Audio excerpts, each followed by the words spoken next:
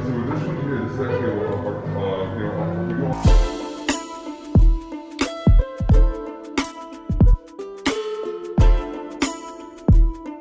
Hi guys, it's Beth. Welcome to my channel. Today we're going to one of our authorized dealers to pick up a surprise, and I'm taking you guys along with me, so stay tuned.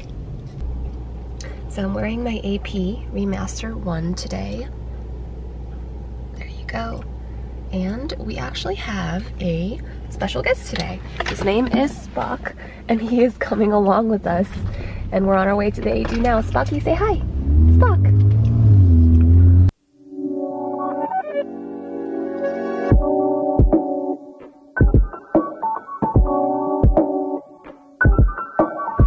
Soho, and we're on our way to our AD right now. So I wasn't allowed to film in the store because of store policy, so I'm actually going to skip to the part where I pick up the watch and try it on. So she's the new Rolex 2020 Kermit, or as some people call it, the Surmit, or as some people call it, the Starbucks. There's no official name for it, but for the purposes of this video, I'm going to call it the Kermit. Either way, I was super excited to get this watch. There are a couple of changes with the new 2020 Rolex Submariner versus the previous model, but I'm going to hit the most important features.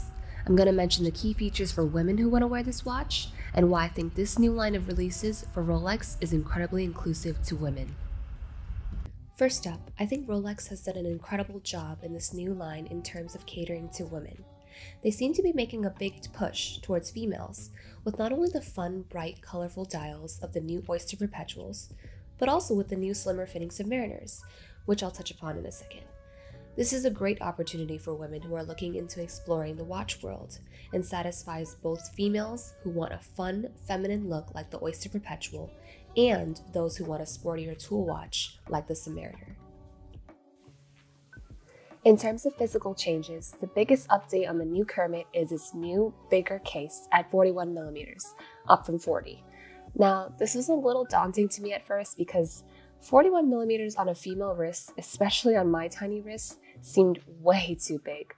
But surprisingly enough, the new slim fit actually hugged and wrapped around my wrist just right without looking overwhelming. Which brings me to my next update, the updated maxi style case. The new Kermit still in effect has a maxi case, but Rolex has subtly refined the case profile so that the area around the crown feels a little less chunky, resulting in the watch feeling much more fitted and slimming on the wrist. The new Kermit is also stated to have a remodeled bracelet, with the lugs having a narrower structure, alongside having Rolex's patented Oyster Lock folding safety clasp to prevent accidental opening, and glide lock extension, which lets you fine adjust the bracelet by 2mm increments up to 20mm. I've tried on my husband's black Submariner before and remember it not being it for me, because it just felt too big and bulky and a touch too masculine. It just didn't feel nor look right on my wrist. The new Submariner feels smaller, slimmer, and much more fitted than its predecessor.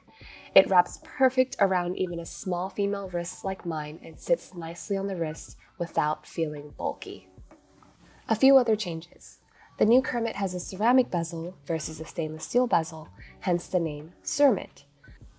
The new Kermit also features a new caliber 32-35 movement versus caliber 31-35. It offers a 70-hour power reserve compared to 48 hours in previous models. There's even now also a tiny Rolex crown located between Swiss and made below the 6 o'clock on the dial. All in all these changes are a huge plus for women who are eyeing the new 2020 collection and looking to invest in Rolex.